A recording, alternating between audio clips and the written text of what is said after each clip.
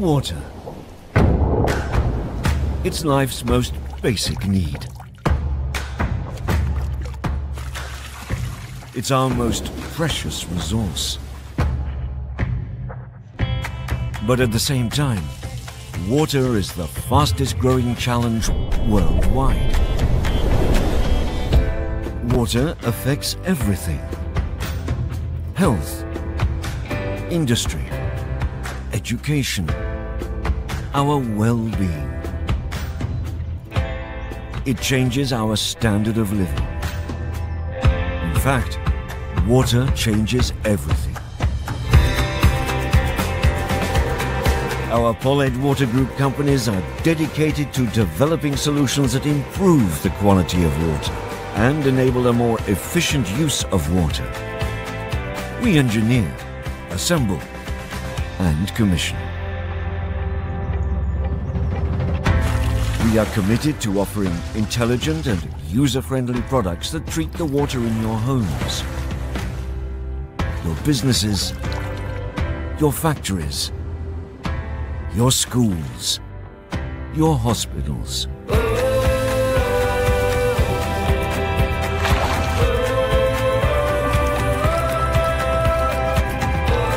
By applying the most advanced technologies, we take up the biggest challenge of our time. Water. Join us on our mission. Make water count.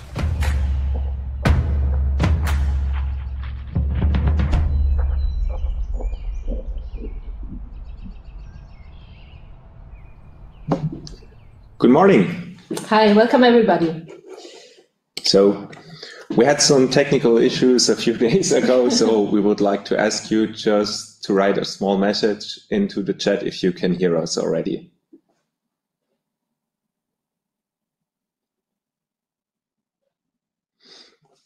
Okay, good. All right, brilliant. Already?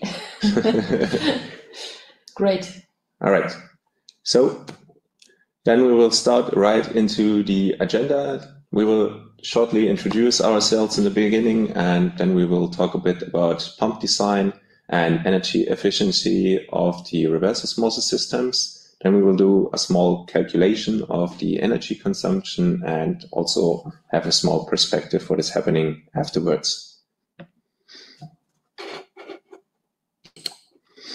All right, so we will start with your hosts and we'll show you a bit about working with EduDip, but I think the most participants have already seen EduDip already, and then we will talk about the objectives from this webinar today.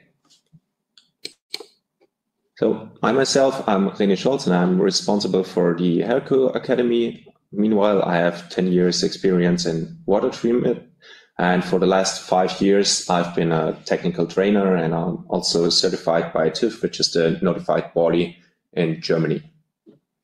Yes, so my name is Birgit Fabricius. I'm responsible for product management in Herco, and I've worked for 13 years in wastewater treatment first, and then the water treatment sector. In the Herco Academy, we are doing about 40 trainings every year, but since we are having this situation with COVID-19, we were forced to start with webinars, and we are really happy about this new way to get in contact with our clients. And we already had some successful ones with the new blowdown controller cultural data and also a nanofiltration event. Yeah, so with EduDip, you have the possibility to give us hand sites if you want to let us know something, if you want us to repeat something. Overall, the communication works via the chat, as you have already seen. Your microphones and cameras are deactivated just to don't have any interferences. And the webinar will also be recorded and provided afterwards to you.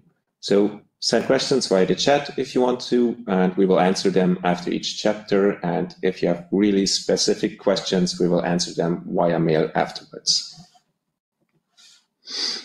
So the objectives in general are to get to know the digital learning process, and also in the technical part, we want to talk about basic understanding of pumps, energy demand of pumps, also the energy efficiency of reverse osmosis. And we are looking at different scenarios for the reverse osmosis and also do a calculation of the return on investment with and without the frequency inverter pumps. So for the beginning, we would like to start with a survey, and we would like to ask you, which pump do you use most commonly? So you can either choose if you're seeing mostly static pumps, or on the other hand, variable speed pumps with the frequency inverters.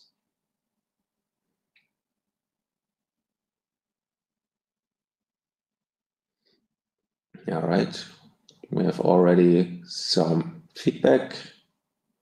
We'll just wait a couple more seconds more. It looks slightly different, so I will just present this to you.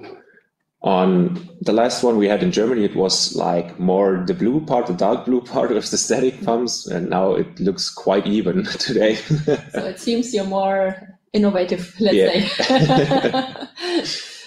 All right, let's continue. All right, so we'll start with the pump design. We need to learn a few things, or just remind you of a few things about pumps in general.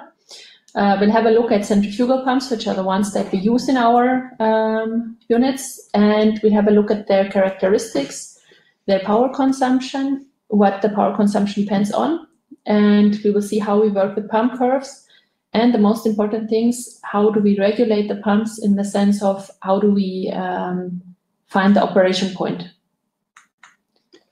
Okay, so first of all, did you know that? Yeah, pumps use 10 to 20% of the electrical energy worldwide. So there's a really huge number. It doesn't sound huge, but it's only pumps that consume 20%. So energy optimization of pumps saves on average approximately of 30% of the energy cost. So this is really much. So if you see this cake, so this is the general electric demand on worldwide. And then we see the red part, this is only pumps. So this is really, really much. And on the other side, we can see life cycle costs, LCC, and the investment cost here in red is typically 10 to 15%. The maintenance cost is the smallest part, it's 5 to 10% in yellow here. And then we have the energy cost, and it's approximately 80% of the life cycle cost. So this is where we can save the most money. Okay, if we look at centrifugal pumps, which are probably the most common ones in the world and the ones we use also in our plants, the principle is pretty simple. So we have a rotating impeller, which accelerates the liquid that enters the pump. So basically we have a centrifugal force, like you see also here in this glass with water. What happens then is that the water collides with the body of the pump, and the velocity of the water is converted into pressure. You can see that here because the level of the water goes up on the sides of the glass. Characteristics of centrifugal pumps are an even flow rate compared to, let's say, volume pumps, which just have a pulsating flow. It is possible to throttle the pump by closing a valve located downstream of the pump. We'll come to that in detail later. During standstill, water can also flow back because the impeller can be moved by the water if there is a pressure difference. And we have a lot of different centrifugal pump types that cover a very large operation range. So we'll find everything from pumps with a, let's say, huge flow rate, low pressure, to high pressure, small to medium flow rate. This is possible because there are lots of different types. We have, for example, single stage pumps versus multi-stage pumps. Multi-stage pumps have a number of impellers, which means we can reach a higher pressure or higher head with these pumps. There are horizontal and vertical pumps. They are differentiated by the orientation of the shaft. So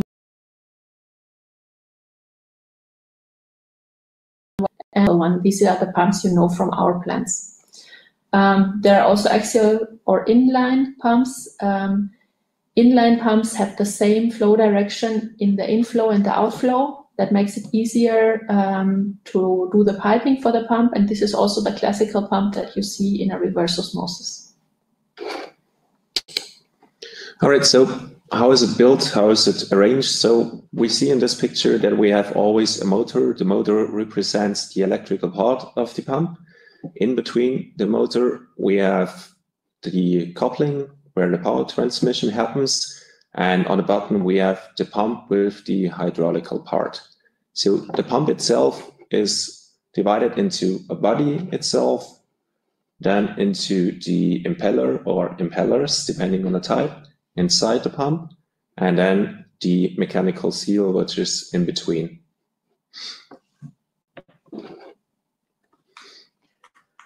Okay. Right. Oh, sorry, I was too fast. No, I know. So characteristics of pumps. Basically, a pump is defined by the flow rate that it can convey. This is and the head.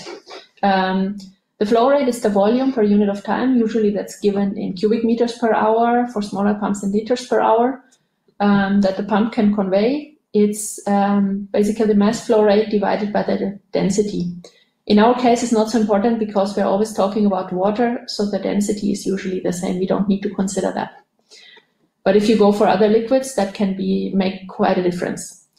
Then we come to the head. That is the height up to which a pump can convey a liquid. Usually this height is given in meters. It also depends on the density of the fluid. In our case, it doesn't have much of an effect. We can usually assume that a head of 10 meters corresponds to a pressure of 1 bar. Of course, if we would talk about very different temperatures or different fluids, that could change. Okay, next one. All right, so to have an idea about the pump consumption, we need to differentiate a bit about the different indications on the identification plate of the pump. So we have a pH value, that's basically the power output of the pump, the hydraulic power on the lower part of the pump. Then we have the power output of the motor, the shaft power here. And then we have the power delivered from the electrical grid, which is basically here. So the power output of the pump is calculated by the flow times the height times the density times the gravitational acceleration. All right, so now we take this value and we divide it by the efficiency of the pump itself. And when we have the power output of the motor, we go up to this power and we divide the power output of the motor by the efficiency of the motor itself. And then we have our actual power consumption. And if we have the exception of a variable speed drive pump, then we have a multiplying factor of the efficiency of the frequency inverter. Okay, so now we have a question for you. What do you think, which of these parts that we have described has the most losses? Losses, yeah. So you can choose either frequency inverter, the motor itself, or the pump itself.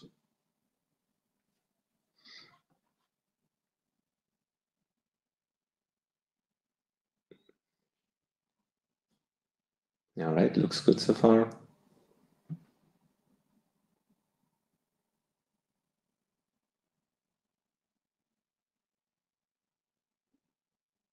So we wait a couple more seconds.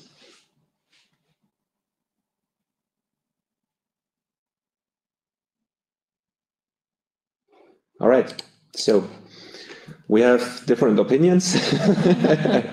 And now in the future slides, we will see what it is actually. Okay, so now if you have a look at the power consumption, you get a certain amount of power from the electrical grid if you have a pump with a variable frequency drive or frequency inverter. You have some losses there. The losses are actually quite small. Usually the variable frequency drive has an efficiency of more than 95%, so you have less than 5% losses. If there are large motors, they can be even lower, maybe in the range of 3–2%. For small motors, the losses can be a bit higher than 5%, maybe up to 8%. But on average, less than 5% loss. Then we come to the motor. Here we have higher losses already. So usually a motor operates at an efficiency of 80–93%. Again, if we have a very large pump, usually it's a higher range. And what is important, if the motor operates at less than the nominal load, so not at the intended operation point, but at a lower range, the efficiency can go down pretty fast. So then we can experience higher losses.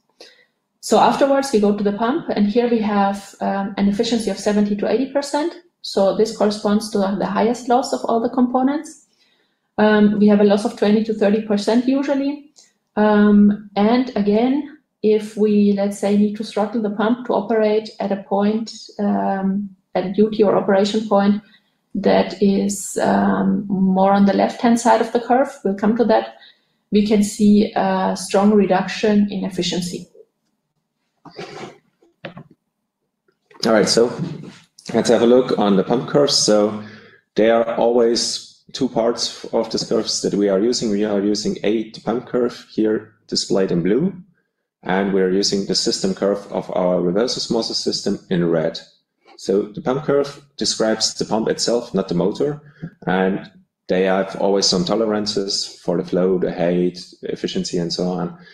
And the pump curve equals the head flow curve. So here we see the flow displayed as Q and the height displayed as H. The system curve itself describes the ratio of the flow rate and the head in the system, and it depends on friction losses, static discharge of the head, and it's different for open or closed system. And the intersection point is our operation point. So this would be the orange point here.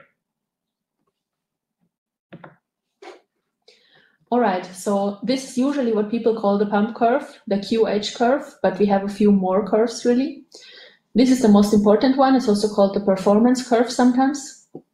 Then we have an efficiency, or called after the Greek symbol eta curve. That is this one. And here you can see already what we talked about in the previous slide. We have a certain point where the efficiency is highest. And usually one tries to fix the operation point of the pump somewhere near the highest portion of the efficiency curve. So in this case, one could fix the operation point still a bit to the left, but then if we go more to the left, you already see that the efficiency deteriorates. And we have a maximum efficiency of, say, 70%. You can see that on the right-hand side. And then we would go down up to, let's say, 40%, down to 40% really. We have also another curve, the power curve.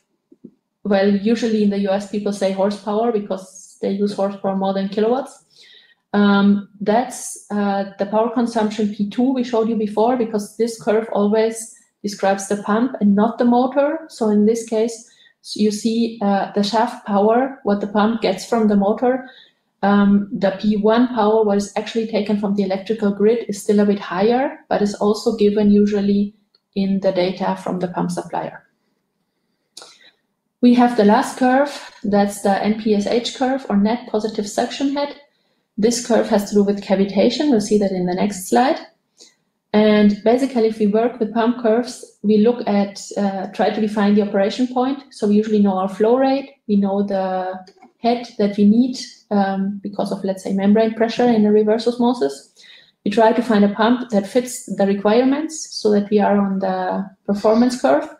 And then we read off the efficiency and we read off the power at our chosen operation point. And we check the NPSH value. This is the required one. And we check if we have this required value in our system. This is going to be the next slide. All right, so cavitation, so this is always a bit of a discussion, but some say it's the dry run of the pump, so we call it cavitation. So this occurs when the absolute pressure is lower than the wet power pressure of the liquid. So when this happens, bubbles are formed and they implode when the pressure rises. And this cavitation reduces the flow rate and head and damages the impeller. So this is what you see on the right side. So it really damages the pump and it can't work probably anymore afterwards. And read off the required NPSH value to avoid decavitation and check that the actual NPSH is above the required NPSH. So this is basically why we always write we need a minimum pressure of 2 bar to operate the system. Okay, so We have talked about the operation point or the optimum point. In real life, of course, we are not always at the chosen operation point. An optimal range for the pump would be, that's the smallest green square you see here, let's say 10% lower or 5% higher than the operation point. This is where you still have pretty much the same efficiency as at the operation point. A good range is -20 to +10%. Here you drop a bit with the efficiency, but still it's fair enough. And a normal value that one usually sees in operation is -30 and +15. When we go out of this range, we start to experience problems. So if we operate the pump more on the left-hand side, we see a wear out of the impeller. We see at some point a shortened lifetime for the bearings and the seals as well.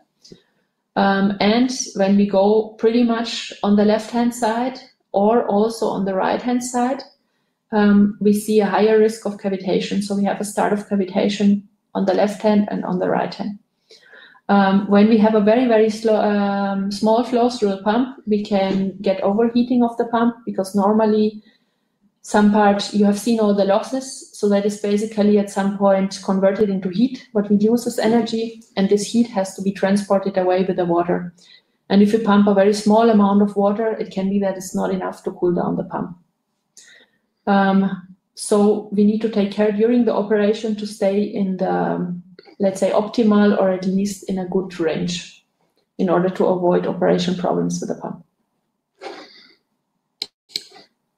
All right, so now we have the question what to do with this information. So basically we need to decide, okay, how can we reach this optimal operation range? So one function or one possibility would be to reduce the diameter of the impeller, and this one reduces the flow rate as well as the pump head, and it's a minor reduction of efficiency. So then we have the next thing, which is called the throttle valve. So this is what we mostly do in our system. So we install a reduction valve after the pump and just destroy some energy after it. So this increases the pressure losses in the system and thereby reducing the flow. And the pump has to deliver a higher head than required by the system. So it's not that efficient. So with the variable frequency drive, with the VFD, we have a flow rate that is proportional to the speed frequency, and it is the most efficient method for controlling the pump power. Okay, so now we look into a bit more detail at the three options. The first one, to change the impeller, to have an impeller with a slightly smaller diameter, that option is basically almost like putting a smaller pump in, really. So you have a reduction of the flow rate as well as a reduction of the head. And a reduction of the flow rate by 20% results in a reduced energy consumption. So we reduce that by 33%. 33 is more than 20. That is because we always reduce at the same time the flow rate and the head, as you see here on the left-hand side. This change has some advantages. If we want to change our operation point with changing the impeller, it is, let's say, relatively easy, and it's only a minor reduction of efficiency. However, problematic is we need a shutdown to do this, so it's not a regulation that you can do during the operation of the pump, and it's still a fixed operation point. So it gives us a bit of flexibility, but really not much. It's an adjustment within narrow limits, and if you want to adjust the operation point more, we have to go to the next two options. All right, so the other one would be the throttle valve. So the throttle valve reduces the Q, so the flow, and increases our height. So we have a reduced flow, but an increased pressure. So the reduction of Q by 20% does not result in a significant change of energy consumption. Advantage of this is, of course, it's easy to adjust, and the adjustment can be done during the operation. And a disadvantage is that the efficiency is really much lower. So as you can see, this would be our operation point. Our pump would operate here. So with the throttle valve, we reduce it to the flow, we need, and we increase the pressure that the pump needs to produce. So markedly, it's a higher energy consumption with throttling than with a smaller pump. Okay, the alternative to throttling the pump, of course, would be to use a variable frequency drive. Here we have a flow rate that is proportional to the speed frequency, and we have a head that is proportional to the square of the frequency. That means if we reduce the flow rate by 20%, we also reduce the energy consumption by 35%. So this is rather similar to what we have seen with changing the size of the impeller. And it's basically the same as if you would, or almost the same as if you put in a smaller pump. Because if you look at the graph on the left-hand side, you see that you don't just go up on the performance curve as with a throttle valve to a higher head, but you just change your performance curve completely. So when you go from NN to NX, it's a different performance curve. The advantages are it's a very efficient control method because you save a lot of energy, and there's only a minor reduction in efficiency when you change the frequency of the pump. Disadvantages, of course, there is some investment for the variable speed drive, and there are some minor power losses because the variable speed drive, of course, has its own losses. However, these losses are very, very small compared to the power saving potential you have with this pump when you operate somewhere outside the original design point. All right, so how does a variable frequency drive pump look like? So it's just an inverter that sits on the pump. So basically it's exactly the same system. We have some sensors that give us feedback to regulate the pump, and that's it. It's not much different. So the advantages of the control is we have to lower energy consumption, also lower life cycle cost, and we have a much more comfortable operation. So what does that mean? So as you know, in summer, the water is warmer. In winter, the water gets colder. So usually you are forced to re-regulate the system so it operates at the correct flows. And with the VSD, you don't have this. So you can use the same pump in 50 or 60 hertz electrical grid, so worldwide. And the pumps with integrated VFD are easy to install also afterwards, not only in the start, and the components are very well matched. So we have another survey just to check if you listen to us. Which disadvantage does the regulation via a valve have?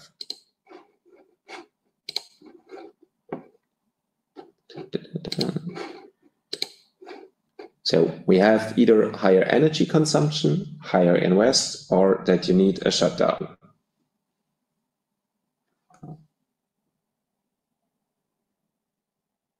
Oh, quick voting. Okay. Yeah, looks really good. You all listen to us.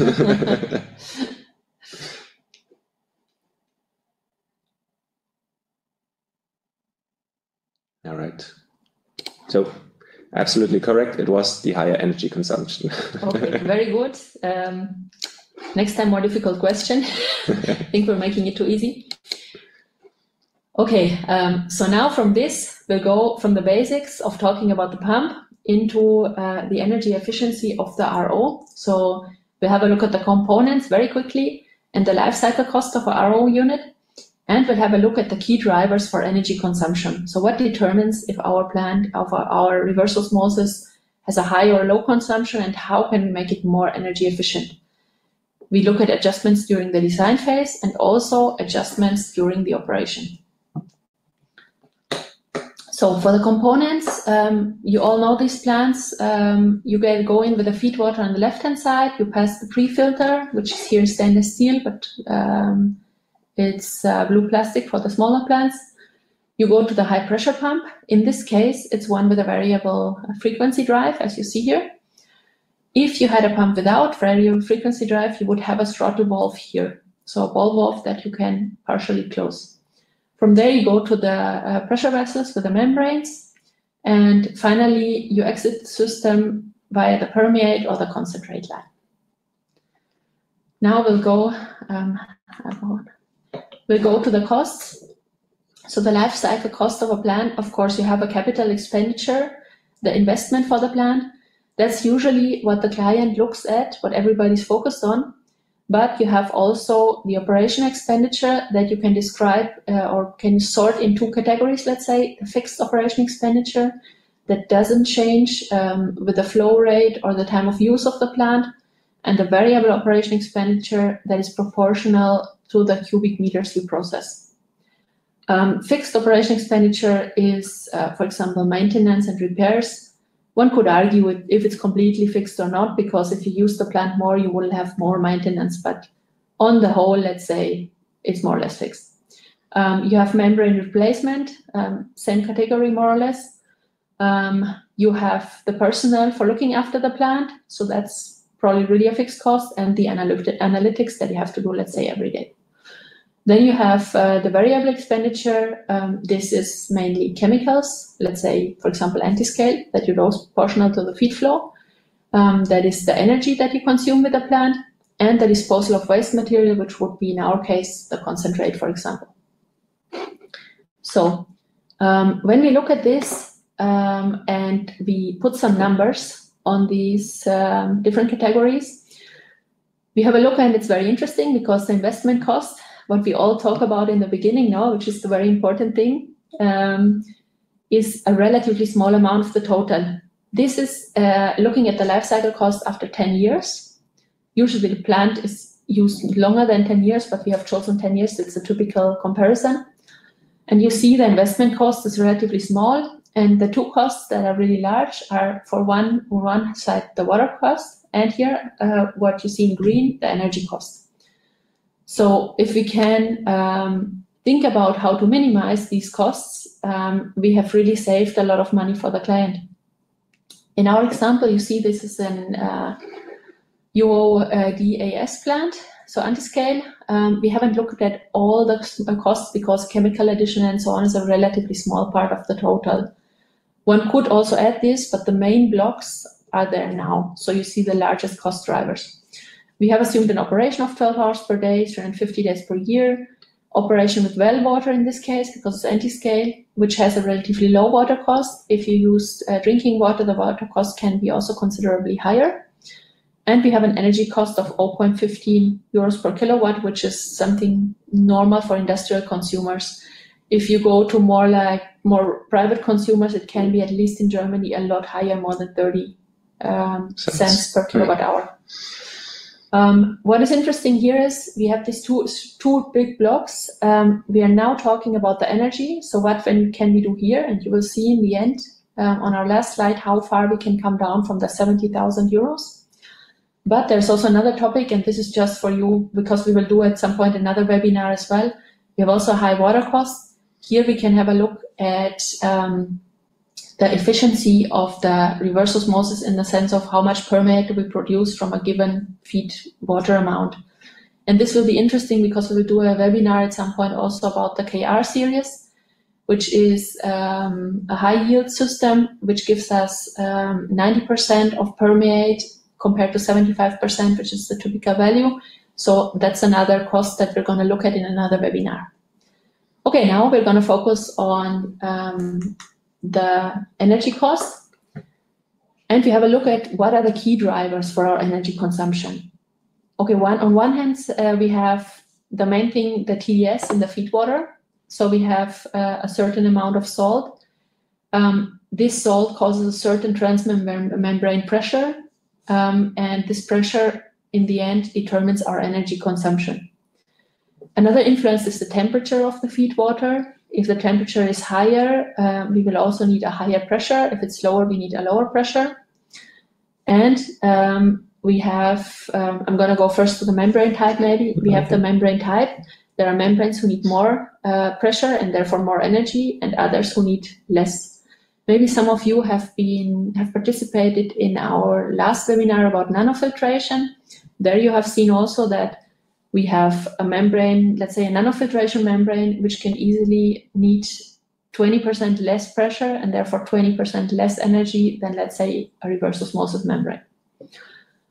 We have finally also the pressure of the water grid, which can contribute to saving pressure and therefore saving energy in our reverse osmosis if we can adjust the pump. We'll come to that. And we have the type of control. So are we going to use a throttling valve or are we going to use a variable frequency drive? Okay, so these key drivers is what we have to think about. Now, if we want to adjust our design to have a very energy efficient plant, we have several options. So we can adjust our pump exactly to the pressure that we need according to the TDS in the feed water. That is done for customized plants typically. If we have plants, like the plants we sell, they're usually designed for a certain total dissolved solids level. For us, that's 1000 milligrams per liter. And this is the level that will be enough for most of the drinking water sources that you see or well water sources that you see. But you could have also, let's say, TDS that is only 500. We can choose in the design an energy efficient membrane.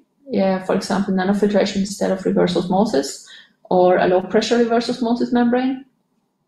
We can consider the feed pressure because we can say, okay, this is pressure that we already get from the water net, and our pump is going to have to do only the remaining pressure to reach the pressure that is required according to design.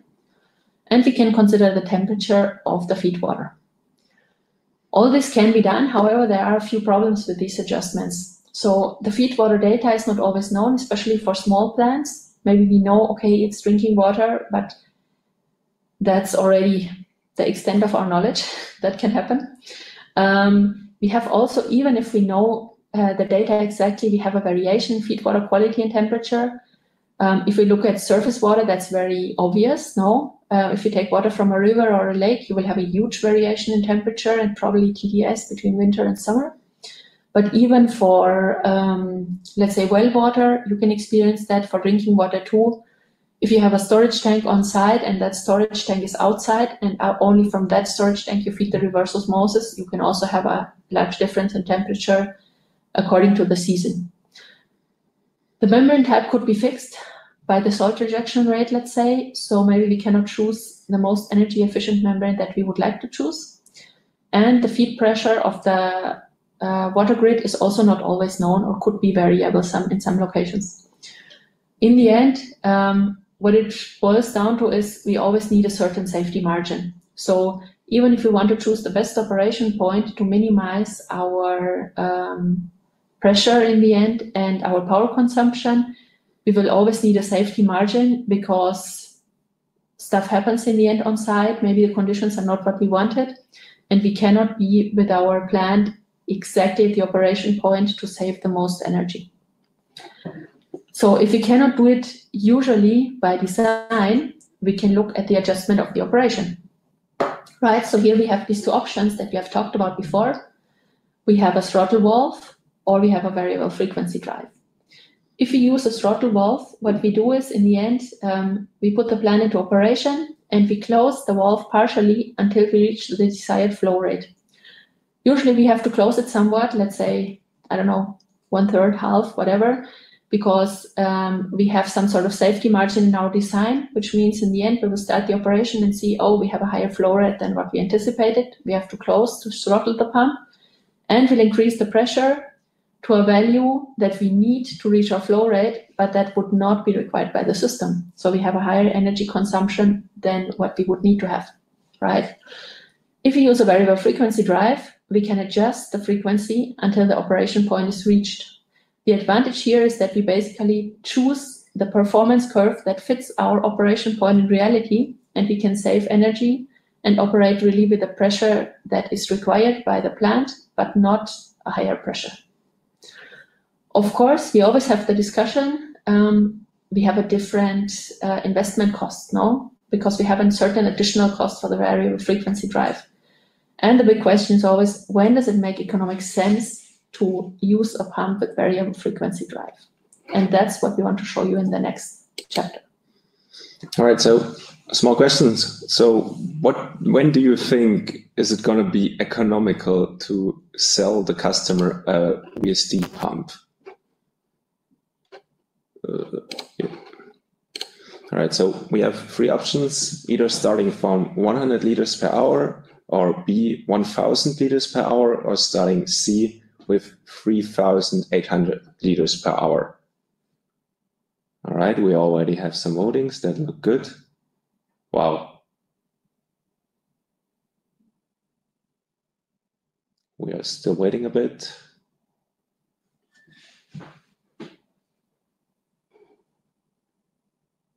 All right, so you're absolutely right. That's funny. we had the same questions the last days, and the other ones weren't that good. So it's on point. Exactly. All right, now we will talk about the calculation of the energy consumption. We will just talk a bit about basics, and then we will have a look on three scenarios for the comparison. And we will compare the power consumption and also the energy costs. So if we want to compare the energy consumption, we are comparing the RON units with and without variable frequency drive, and we will talk about the power taken from the grid, and this one is compared. So we are using the series anti-scalant from 1650 to 30 cubic meters. And we are talking about the energy cost, or we are assuming the energy cost of 15 cents per kilowatt. And then we will talk about operation time of 12 hours per day and 350 days per year. And the comparison is over a time span of 10 years. So the three scenarios will be TDS in the feed water is 500 milligram per liter instead of the design value with 1000 milligram per liter. Then we will talk about scenario 2 with a temperature instead of 20 degrees instead of our design value of 15 degrees Celsius. And then the third scenario with feed pressure of 4 bar instead of our design value with 2 bar. So here on this one, you see the pump with variable frequency drive and without variable frequency drive. So you see there's quite a high deviation at some points, and on some points there's just a really, really small one. So in this scenario, that's already scenario 3 with the operation with TDS 1000, temperature 15 degrees Celsius, and only an increased feed water temperature. And when we are using a VFD pump, we are reducing P1 minimum to 26% at 3.1 cubic meter. That would be around here. And the maximum would be 55% energy reduction at 10 cubic meters. So this is this high gap here. On average, we can say it's like 36% of energy reduction. You may wonder maybe why it's so different, let's say, right? Yeah. Basically, it depends a bit on how much reserve capacity the normal pump has, right? So if you have chosen for a specific plant a pump that is where we have already put the operation point at really the maximum that the pump can do, and it doesn't have any reserve capacity, we won't have so much reduction in the power use with a variable frequency drive. But if we have, like for the 10 cubic meter plant, already a large pump that has quite a lot of reserve, so that is, let's say, generously sized, then you can really see that there's a big advantage in adjusting with a variable frequency drive, because otherwise you will use all the power of the pump and you wouldn't have to. All right, so let's just compare the different scenarios a bit. So in scenario 1, we reduced the total dissolved solids to 500 milligrams per liter. And this would mean that we have a minimum reduction of the power needed of 17%, and a maximum reduction would be 50%. So you see it's again in the same problems, let's say. On average, we have 29%. For the scenario 2, we have the increased temperature of 20 degrees Celsius. We are having minimum of 23% and a maximum of 52%. And you see it's already increasing to 34%.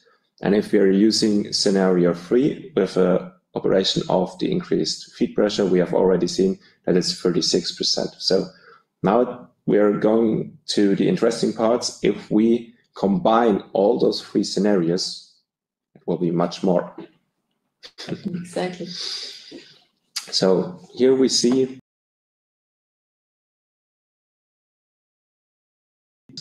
what is our additional invest for the pump. Then we have scenario 1, 2, and 3. And then we have the amortization. So when we are achieving, let's say, 0.0, where our unit prints money. So as you can see in red, this takes quite a long time for the smaller units, for 1,000 to 3,000 cubic meters. But starting from 3.8 cubic meters, we are already near to 2 years amortization. So as we move on to the bigger units, we see it's most likely in a half year, it's already amortized. So it's happening quite fast. So after 10 years, we can say the energy costs of 70,400 euros without the variable frequency drive versus 21,900 euros. So this is a really big gap. It's 50,000 euros. Exactly. And if you remember the graph that we have shown you in the beginning, we had exactly this cost because the example was with a 10 cubic meter plant. And we said, okay, about 70,000 euros in 10 years compared to 22,000 with a variable frequency drive. And if you have a look at the cost of the variable frequency drive, it's less than 2,400 euros. And that's our list price, actually. Yeah. So that's what the price that is recommended that you give to the end client. Yeah, and you pay less. Exactly. And that's the really interesting part, because very often we have the discussion only about, okay, yeah, it's an increased cost. Is it worth it? Do I really want to do that? But you can see that, number one, yeah, it is worth it. And it is worth it with variations that are relatively minor, because you can easily go from 15 degrees Celsius to 20. Or let's say a TDS of 500 is also something that is quite common in real life. And if you see this reduction here, we have combined the three scenarios. So we said, okay, TDS 500, temperature 20, and 4 bars water pressure. And that is really something that you will find is quite a common condition. Of course, we cannot design our plants for the advantageous conditions, because then you will have a lot of cases where there is not enough pressure. That's the point. But with a variable frequency drive, you can really adjust to the conditions on site. And I think it's a big advantage if one can show the client, look, yeah, you have a cost of 2,000, 3,000 euros, let's say, in the beginning, but you save a lot of money over 10 years. All right. So in summary, we can say the pump determines the energy consumption of the reverse osmosis system, and we can do adjustments by throttling or with the VFD pump, and considerable energy savings with VFD if operation point deviates from the sign point. So the amortization of the pump with VFD is already possible after 6 months, so depending on the size and everything. And we got the sources for this graphics and everything from the Grundfos book, and the handbook contains a lot of useful information. You can also download it from the Grundfos link, and of course there's also an English version of it. Exactly. We'll send you also the English link in the handout. Exactly. All right. So you will receive a certificate that you have participated in this webinar, and also the handout with the recording of the session and also the PDF slides. And moreover, you will receive a link to, that's what I just said. And if you have further questions, then don't hesitate to contact me or Birgit via phone or via email. Exactly. And if you have any questions we can answer now, feel free to ask. We are still here. We still have some time. There was maybe one question in the last webinar in the German session. People were asking, hey, can we calculate this? We would like to give you a tool to calculate this. The problem is there are so many conditions, or this one would have to combine all the scenarios, and then you have to read off all the data points on the curve of the pump, actually. So it's not so easy just to calculate it. So it's a bit difficult. But we will include all the 3 scenarios, which look pretty similar. So we haven't shown them all, but we will include them all in the handout.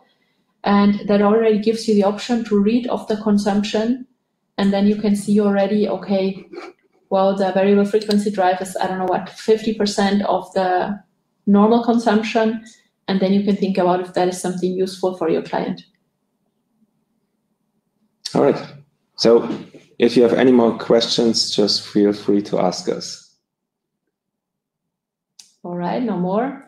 Otherwise, we will be very happy if you join us for the next webinar. So we're planning on a webinar on EDI in December. You'll receive the invitation as usually 2 weeks before. Yes. And yeah, we'll be happy to see you back. All right, then enjoy your day. And if you don't see us, have a nice weekend. Bye. Bye-bye.